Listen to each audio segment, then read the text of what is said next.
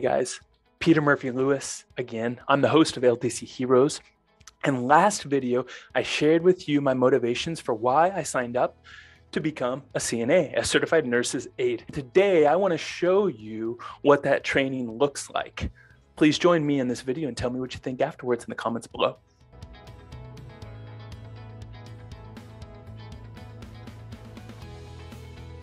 To be a CNA in Kansas, the first thing that I realized is I had to do 45 hours of didactic work and then 21 hours of skills, which means in-person skills with the teacher at Allied Health, and then 24 hours of clinicals where I will be going into a nursing home and shadowing another CNA. So 45 hours is what I'm going to show you that I have been working on.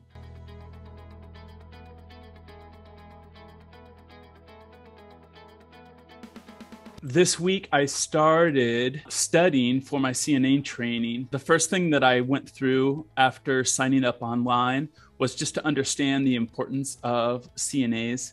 I would say the first thing that I was most nervous about was how hard the test would be. I'm 41, and my guess is that the average age of CNAs is probably 25 years old. I'm a little bit far removed from studying and taking any type of exam in high school or college. So a little bit intimidating, think that I was going to be embarrassed by it. The first thing that I jumped into were introduction videos about the team and the instructor. And I was excited to get to know Michelle and Dianne, and these were kind of common faces of people that I started to see who explained the concepts of being a CNA and the importance of their role, the percentage of the workforce that are CNAs. And they just do a really easy step-by-step explanation of why we're here and what we're going to be going through. And as I started to go through the work, you know, the very first test that I do is a reading.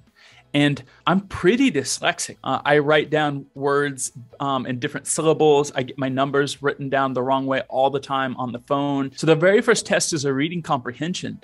And I was really, really intimidated. The test was hard for me because I had to go and look at a question, then go back and read. Look at a question, go back and read. So for example, this one, the purpose of OBRA, this was pretty easy to me because I knew that we were talking about life care of residents in long-term care.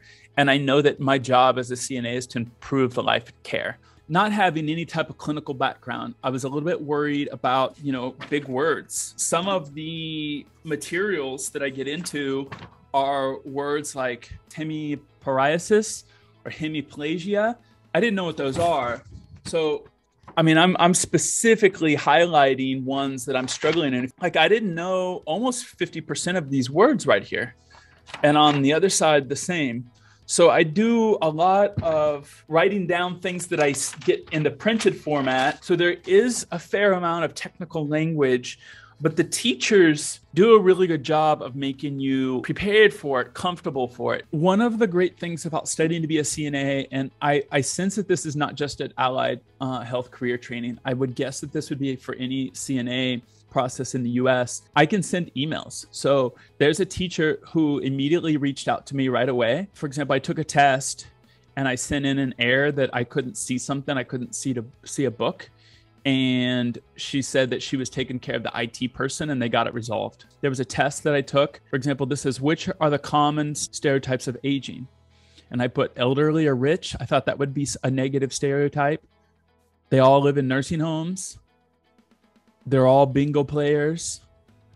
They're all 65 and they're all lonely. Looks like I clicked all of them. And 2 of these were wrong. I sent her a message. I specifically said, I thought that that would be negative. And she goes, I agree with you. They recently updated the course. I will have them changed. So the teachers are really, really helpful. One of the classes that I appreciated the most so far is something that I specifically posted on LinkedIn. And I think I did this test on Saturday at about like 5 or 6 o'clock in the morning. And it was about a very, very well-known woman who's been training in long-term care named Tepa Snow. And she does an amazing class about people with dementia.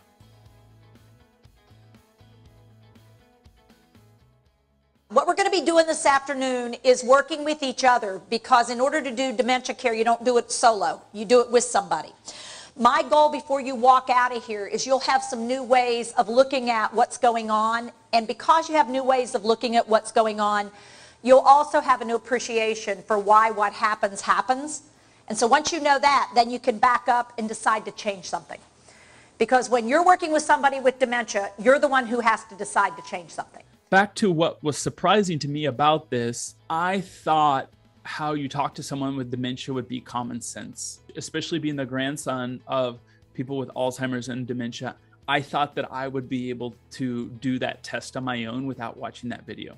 That's not true. I learned probably 25 different things from Tip of Snow, and it really, really impacted kind of the way that I knew that I would be addressing people with dementia. In my next video, I'm going to show you about my in-person skills training. Right down here, click this one. Watch the next one. Tell me what you think. Oh, and subscribe to our YouTube channel. Thank you.